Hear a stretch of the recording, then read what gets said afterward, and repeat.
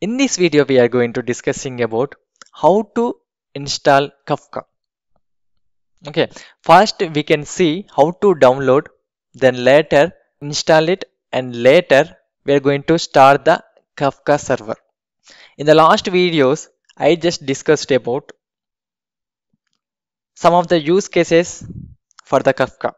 Fine, but I will give you more clarity in some of the context. See, we are going to using some different domains using Kafka. Fine. Like manufacturing, banks, insurance, telecom. Okay. In these domains also we are going to using Kafka. See, I will give you some of the example for you. In Dream 11, right? You are going to playing cricket or watching cricket. Okay, fine. This Dream 11 also we are going to using this Kafka. Line, right? Cisco, Netflix. Okay, some of the places still we are using Kafka. Okay, fine, right? See, how to download Kafka we have to see now. See, observe, you have to reach this path, kafka.apache.org/quick start. Fine, right? Just visit this one, and if you see step 1, get Kafka. See, you will see download link.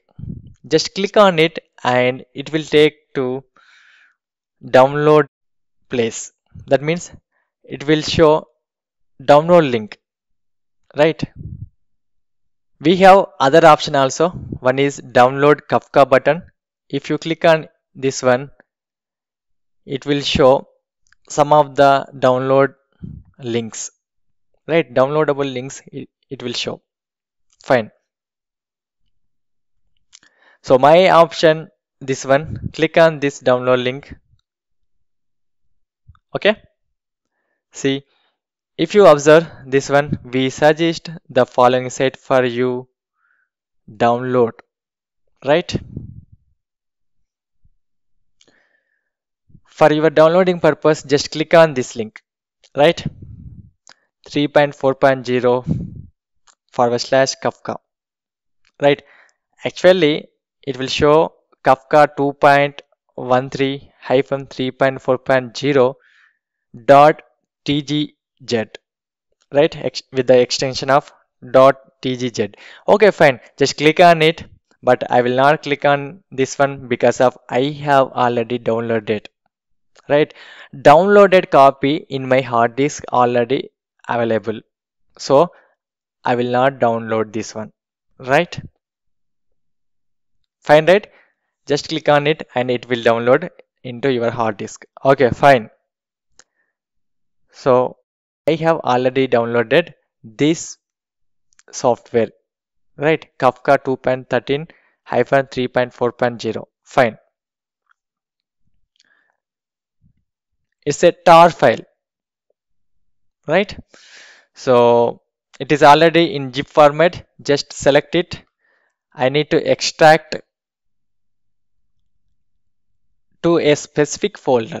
So click on this zip extractor, select this one, extract, and I will go to Windows C drive and just click on this, select this Windows C drive and click on this make new folder, just name as Kafka. Fine, right? Just select this one which we just created, folder Kafka, and click on OK and click on OK. Fine, right? Now come back to C drive. If you open Kafka, then we are going to see like Kafka _2.13 -3.4.0. If you open these files available, right? So just select all, Control X. We already just created this folder, right? Kafka. So I don't need this path. Okay, fine, right? So that's why I'm going to cut and paste these files, right? Just delete this one. If you see, this folder is empty, so we don't need this one. Select and delete. Fine, right? But how to start the Kafka server? In order to start the Kafka server, we need Zookeeper. First, we need to start Zookeeper. I will give you some of the commands for startup Zookeeper as well as server, right? So this is the command for you, right? Anyway, I will give you in the description. Fine, right? So come back to C drive. Fine, right? Now you can observe C drive with the Kafka folder, right? Here you need to just type cmd, right? Just paste in this line, right? And after that one, hit enter.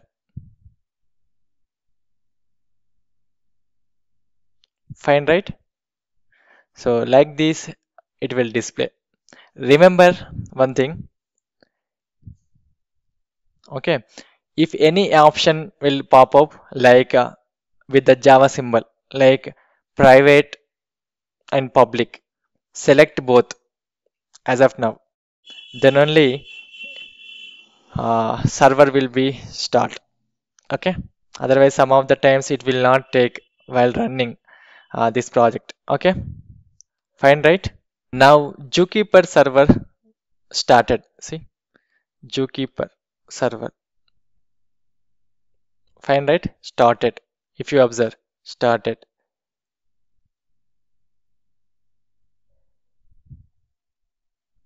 Fine, right? So just minimize it. Now we have to start Kafka server, right? So select this one,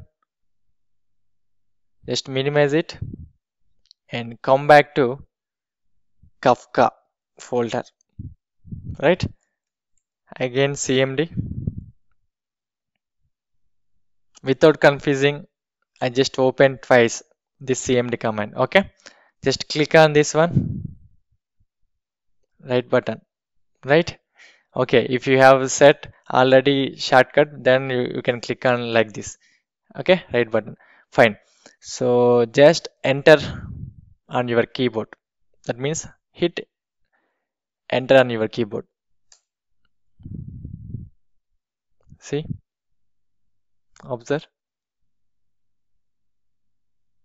Fine, right? See, it is also started.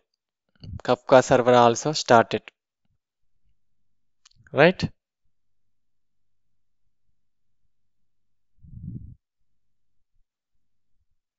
Fine. So now what you have to do,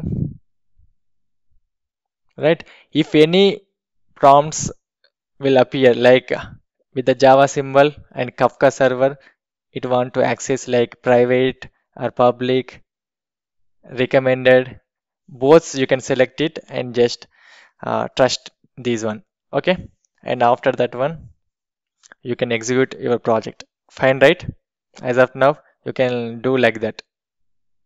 See, in order to start the Kafka server, first we need to start Zookeeper. After that one, we need to start the Kafka server. Keep watching Java Concepts by Jay Tutorial YouTube channel. This is Jay signing off. Bye bye.